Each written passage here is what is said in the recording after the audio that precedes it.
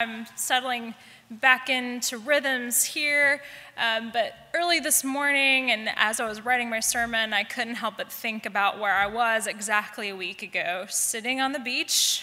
It was pretty good. Enjoying that sun and that smell of salt and sand. A bunch of us began to notice that there were sailboats going out for these half-hour excursions and coming back, and us thinking that they were going to be really expensive, we thought, oh, we won't go, and then we checked, and it was just a little bit of a tip to the guide. So 5 of us loaded onto the sailboat and headed out. And the boat was very low to the water, and so our bodies were as well, and as we pushed off the shoreline grew smaller. The reggae beach music grew quiet, and after a while, when we had stopped making castaway jokes, Wilson, we eventually grew quiet too, quiet and small, like the seashore. In our text today, we meet Jesus standing on a shoreline, and I think he was also feeling this need to push off from the shore. His reputation was beginning to precede him everywhere he went. Huge crowds would gather, hoping to see him and hear him and even brush past him. And I think he could feel the intensity of this crowd, this deep desire of every person gathered there needing to hear just the right word that they needed in that moment. And I'm sure I can just imagine like the crowd pressing in and that feeling of claustrophobia. And as he's pushed further and further out, getting closer to the shoreline, he sees 2 empty boats off to the side. And he sees the men standing there cleaning their nets, the last chore of their night. And I imagine he noted the lack of fish. Their nets were empty. There wasn't much to clean, really. But he approaches this one man, Simon, convincing him to push off from the shore so he can have this safe space away from the closeness of the crowd. Now, these men, these simple fishermen who just a few verses later in the scripture suddenly become his disciples, this was their very final chore after a very long night. They were third shift workers. If any of you have ever worked in the late night hours, they worked at night in the dark and then would sleep during the day. They were comfortable working in these long, hard nights, and apparently working long and hard and not receiving anything from the nets at times. So not so different from you or I. They were probably ready for a meal. They needed a nap. You know the feeling on Friday afternoon, trying to get out of the office or wherever it is you work, and you're just trying to make it to the car before somebody asks you to do one last thing before you leave. Probably recognizing that this guy was an important guy, maybe even having heard of him, Simon agrees, figuring, hey, I'll give the guy a break, and I can't get this work done anyway with all these people stomping on my nets, so I'll just do this for him. But then Jesus pushes his limits once he's out there. He tells him, cast your net out. Now, if you're like me, I don't really care too much for when random people off the street, try to tell me how to do my job. I get a little tired and cranky, or if I am already tired and cranky, I'm not real polite about it necessarily when people try to boss me around like that. The thing is, whenever we read dialogue in Scripture, I think we can give the disciples and any other character way too much credit. When we read, we imagine these people to have perfect character, never get upset, they're very pure. But I think if we really are reading and paying attention and are using our imaginations as we read, I think we'll see something very different. So whenever I read the scripture, I always picture Simon giving Jesus that wary eyebrow that sometimes I give people. And only just barely hiding that doubt and that sarcasm in his tone of voice. Yeah, okay, I'm kind of worn out here, dude. But just to prove you wrong, I'll throw that net in, just for you. And of course, in the end, the joke is on him. We really are very like these men, these disciples at times. We can be cynical from having one too many bad fishing days, doubting, worn out by our routine, working too many hours, and not necessarily by choice. Or simply assuming we already know what the day is going to bring because we've lived so many days already, we know better. But I don't think we do. And if we do think that, we clearly need some serious shaking up, which is what Jesus does for these disciples.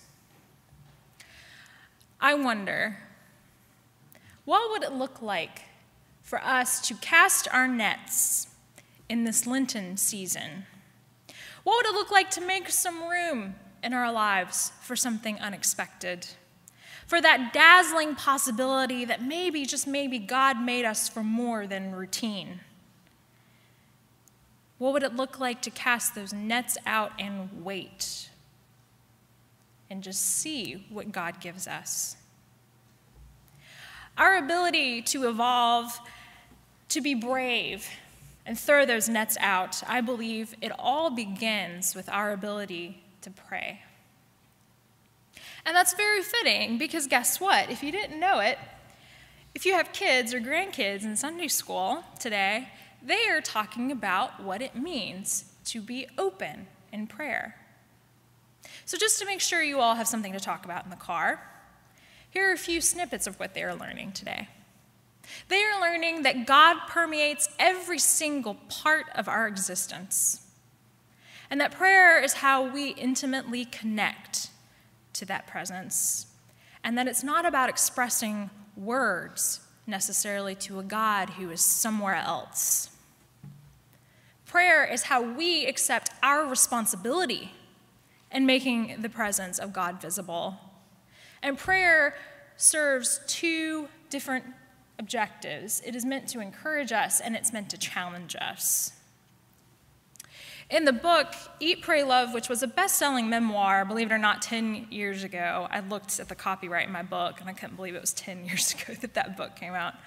But Elizabeth Gilbert, the author, she spent a year traveling to India and Italy and Indonesia, seeking to find a renewed sense of balance in her life and hoping to connect with the divine. And on her stay in India, she stayed at an ashram, and in one part of her book, she reflects on what she observed as bravery and all the devotees who had traveled there from all over the world, people who had traveled to just sit in prayer and meditation, and who were willing to go deep into their minds, not having a clue what they were going to find there. And as she watches over these travelers, one day she receives a letter from her friend Mike, who's back in the U.S., and he is a wildlife filmmaker for National Geographic. And he wrote in his letter about this gathering that he had went to recently. It was a gathering of all of these explorers, and they were being initiated into something called the Explorers Club. And he said it was amazing to just be in the presence of all of these incredibly courageous people, all of whom had risked their lives multiple times throughout their whole life to go and explore the most remote and dangerous places, mountain ranges and ocean depths and ice fields. And he talked about how many of them were actually missing fingers and toes and their nose because they had interacted with one too many sharks over the years or had suffered frostbite. And he wrote, "You have never seen so many brave people gathered in one place in your life." And she in India, looking around at all the people meditating in front of her, thought to herself, "You ain't seen nothing." A lot of us have been tricked into some misconceptions about what prayer is. Prayer done well is one of the bravest and least boring things you can do. Prayer is about casting that net, being vulnerable, and willing to believe that God is going to give you something to pull in, something that will feed you and transform you. So if we're going to cast this net in Lent, what does that look like? Maybe it's making ourselves more flexible, being willing to look at the world, our own faith, other people with more open eyes, letting go of prejudices maybe we've held for a long time.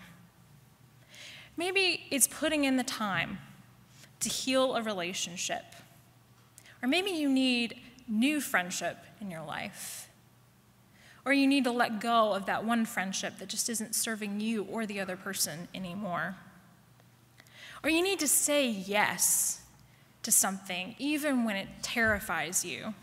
Because usually when something terrifies us, it's often the thing that we need most in our life.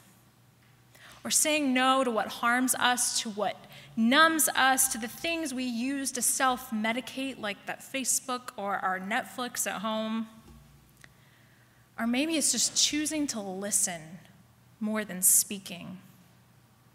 Or if being quiet is usually your normal way of being in the world, maybe it's time to challenge yourself and offer the rest of us your wisdom. This sermon series that we are going to be beginning in Lent, and the book that we will all be studying, hopefully together, is entitled Wondrous Encounters. The question today is, are we willing over these next 40-plus days to put ourselves in the spiritual space to even have a wondrous encounter? In this Lenten season, we are called back to ourselves, to remember whose we are, and especially on Ash Wednesday, to remember that we aren't necessarily long for this world. And if we only have this little bit of time, we need to get going on living what Mary Oliver refers to as this one wild, precious life. God invites us to push offshore and sail and explore other seas, not only in the physical world, but in your own soul. So how will we be awestruck these next 40 days? What crazy, wonderful things will we pull up in our nets? How will it cause us to drop our old life and forge ahead? Amen.